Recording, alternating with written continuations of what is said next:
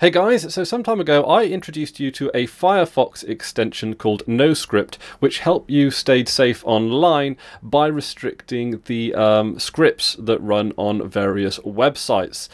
Scripts can be used to compromise your browser security, as well as often break a lot of functionality. I've been to a number of websites that have just failed to load properly because there is just too much going on in regards to JavaScripts behind the scenes of the particular web page in question, and I have noticed that by using NoScript on Firefox that my browsing experience is substantially sped up and significantly more straightforward and easier to use, albeit you do actually have to, of course, navigate yourself around the internet in a slightly different way. I will, of course, link to that particular video down in the description below, but today I am going to be illustrating to you how you can stay safe using the Google Chrome browser and how you can use that to control cookies and JavaScripts when it comes to browsing the internet using that. So it's significantly easier in a lot of ways to configure how JavaScript and cookies work because there is an inbuilt function on the browser. Now, the inbuilt function on the Chrome browser is a little bit more simpler, and some might say more straightforward and easier to use when it comes to determining what websites can and can't use scripts and cookies. So there is that particular benefit there. And in my recent Battle of the Browsers video, I did actually outline that one of the benefits of using Chrome is that there is sort of integral tools to manage cookies and scripts. So let's take a look at how we can control the use of scripts and cookies when we browse the internet using Chrome. So you just simply go to the configuration menu and go down to settings, and as you can see here, I've got my various other profiles here, and I've set up a blank profile just to show you how to do that. So you just go down to the settings page and then go down to show advanced settings and then go to content settings. Now, there is a lot of information and there's a lot of tools and configuration options in the contents settings. So you might want to just take some time to explore all of the functions there, including do not show images. For example, if you're on a particularly slow internet connection, that might be something. It's less of a problem nowadays, but you never know, it might be something you might be interested in. But the two that we're going to be looking at today is cookies and JavaScript. Now, by default, they allow local data to be set, and they allow all sites to run JavaScript. Now, the first thing that I encourage you guys to do is to block third-party cookies and data. You can also do this in Firefox. This is just basic common sense when it comes to browsing the internet. You don't want third parties looking in and basically having access to personal information without your consent. That to me is very much an issue of consent when it comes to protecting yourself online as well. There are certain websites I don't mind using cookies with. In fact, some sites you have to when it comes to things like shopping carts and websites that involve you having to log in. But that being said, there are a lot of websites that want to keep tabs on you, and data mining is a multi-million-dollar industry these days. So it is particularly important to at least keep yourself aware and allow yourself to be a consented party in these decisions. So what I personally do, and these are my personal options, and I tend to be more overzealous than underzealous, partly because I just have this philosophy of being better safe than sorry, is that I block cookies and JavaScript from setting any data.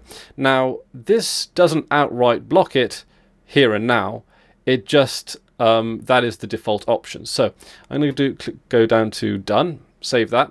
Okay, so once we have our new cookies and JavaScript options set, I'm going to now just demonstrate how these would come into play when it comes to your day-to-day browsing of the internet. And I'm going to start by going to the Project Chronicle website, projectchronicle.com. As you can see here, it's shortcutted in my Google Start page, and it doesn't exactly look like much once I started turning off the JavaScript and the cookies. In this particular instance, it's the JavaScript that is preventing me from viewing the website as I'd like. Now, this is a pretty common occurrence. This happens with not necessarily the majority of websites, but certainly a noticeable portion of them. And this is about as easy as possible to overcome. All you have to do is go to the two icons here. Now, the first icon here is tells you that cookies were prevented from being stored, and this second icon here says that JavaScript was blocked from being executed on this page. Now, this page in and of itself has some artwork that requires JavaScript to render properly, otherwise you just end up with a blank website here. So you can actually click on the icon here and you can tell it to always allow JavaScript on projectchronicle.com and then click done. It's as simple as a refresh of the page. And there we go. This is our Project Chronicle website, and it's loaded up pretty fine there. And you have to do that with a lot of websites. After a while, you start building up a whitelist of websites that you don't, because that setting is then saved for the next time that you visit projectchronicle.com or whatever website you decided to whitelist. You've effectively just added the site that you're currently visiting onto a whitelist.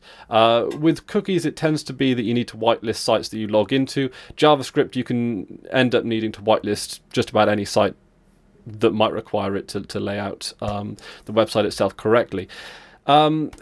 It is an extra step in the process of loading a website, but it is also making your browsing experience significantly safer. And once you do build up a library of sites that you can trust, it becomes a significantly smaller a process from then on in, because you already know what sites are safe and what sites are not safe. But when you often visit websites that you might not visit very often, then it is a bit of a precautionary measure. So again, it's entirely up to you how precautious you want to be when it comes to browsing the internet. This is a default setup for me. I like to only allow JavaScript and cookies to be run and set with my permission, but that's very much a me thing. I like to have complete control over my web browser and my browsing experience. Some people would rather just skip out that process and browse the internet reasonably freely. I can see why some people would prefer not to enable this additional step. It is just something that you have to do, and it's an additional thing that you have to do in order to browse the internet reasonably safely. But that being said, a lot of companies rely on this minor inconvenience so that they can actually track your movements on the internet and effectively sell your data to third parties. So I do like to have a list of websites that I trust and websites that I don't trust, and sort of allow those permissions accordingly. But again, like I say, that's just me. I like to have full control over these kind of things. So anyway, guys, I just thought I'd let you know about those particular security options available in Chrome. They are inbuilt, so you don't have to install any add-ons, which is a benefit that it has over Firefox. It also means that then there's less chance of errors coming up in regards to add-ons and plugins, because as we all know, the #1 cause of browser crashes is a faulty plugin. So that's about it for me today. Thank you very much for watching, and until next time, I've been Chris Ware, and you've been awesome. Take care now.